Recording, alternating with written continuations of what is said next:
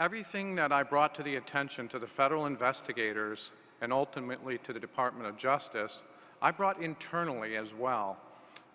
When I first started seeing things that weren't adding up, where parts were being ordered, and as soon as they were coming in the receiving inspection, they were being thrown in the garbage. They weren't even being inspected. And then they'd turn around, reissue another purchase authorization, reorder the same parts, and they had been doing this over and over with the particular part for years. And their explanation of why they threw away $500,000 worth of parts was they told me it was an accident, that an engineer had determined that the parts were obsolete when in fact they needed them for follow-on contracts and also to support the equipment that was already in the field in the different aircraft that it was installed in. And he says, and they told me not to file a report because it's only $500,000 and we're a multi-billion-dollar corporation, so it doesn't matter. That bothered me.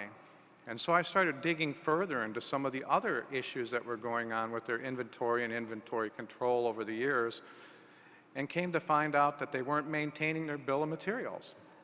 So that when they would do engineering changes, they were saying that there were parts in the equipment that had already been engineered out as obsolete and installing new parts instead. But when they would charge for those parts, the black box, or if they had to scrap that, they were charging for phantom parts that were no longer in the black box. I remember when I was contacted by the federal agent in this case.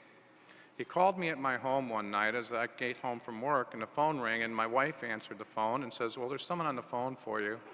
And I took the phone, and he identified himself, and he says, my name is Richard Zott, and I'm a special agent for the Department of Defense Criminal Investigative Service of the Attorney General's Office.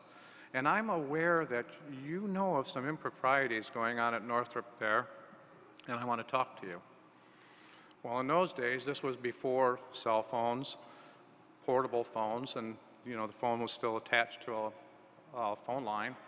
And I took the phone into my daughter's bedroom, and I collapsed on the bed as I'm talking to this federal agent. And I said to him, I can't verify your credentials. I work for a top secret government contractor that's been tasked with building some of the most sophisticated electronic equipment in the country for the defense of the nation. I'll tell you what I'll do. I'll go into work tomorrow, and they will verify your credentials, and they'll set up a meeting, and I'll talk to you. And he says, well, let me explain to you what's going to happen, Jim. He says, you're going to go to work tomorrow, and you're going to tell them that I talked to you. And let me tell you, they know who I am. They'll have you in front of their corporate lawyers in 5 minutes. And they're going to scare the hell out of you, and you're not going to talk to me. And I'm going to come to see you with handcuffs, and I'm going to put you in prison. And I says, well, what time can you be here tomorrow?